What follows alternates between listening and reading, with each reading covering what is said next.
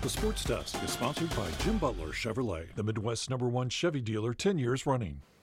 If the Cardinals were in the AL West, they'd be 14 games behind the Rangers for first place. Luckily, they're not, but so far this series, Texas has been able to add to the Cards' misery. Let's go down to Arlington. Bruce Bochy has his squad really rolling. Cards struck first tonight, though. Nolan Arenado slugs that one for a 2-run shot in the first inning.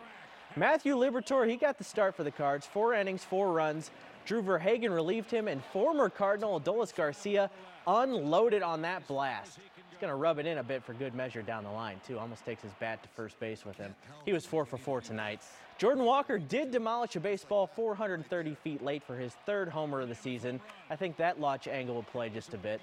But that's where the good news ends. Rangers win 6-4, and the Cardinals fall to 12 games under 500.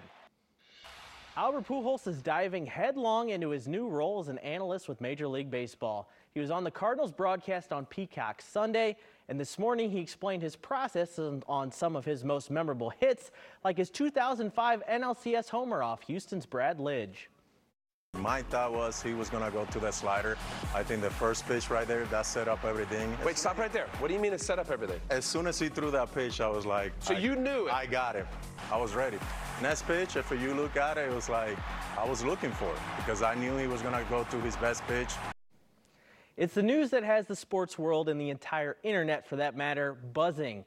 After months of drama and bad blood, the PGA Tour and the LIV Tour are merging and bringing the DP World Tour along with them. It was a move that shocked just about everybody, even some players. 2-time major champ Colin Morikawa found out, like we did, on Twitter this morning. So what does this mean for all the players who didn't jump to LIV for the big payday? Golfers like Rory McIlroy stayed loyal to the PGA Tour, while a Saudi-backed league was handing out hundreds of millions of dollars. I talked to a guy today who knows better than anybody in St. Louis how those players are feeling. I feel like you just got stabbed in the back. You've been towing the line, and I got to tell you, Rory especially, it is taking a big toll on him. Personally, emotionally, you saw him walking into Augusta National playing perhaps the best golf of his career and walking out of there on Friday missing the cut because so much of this LIV stuff and so much of it, it's just heavy. I'm excited about one thing. We get to see the best players in the world playing regularly against each other, Corey. That's what I'm really excited about. Otherwise, this makes me sick to my stomach.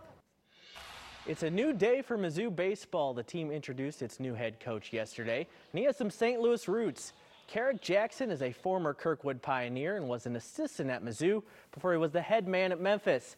It means an awful lot for Jackson to come home and rebuild this Tigers program. Don't believe me? Just watch this. It's not very often that you can stand and say, goal accomplished.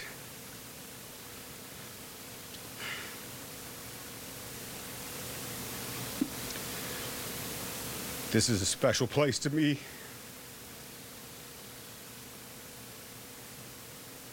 And to be blessed with this opportunity to lead this program, you don't know how much it means.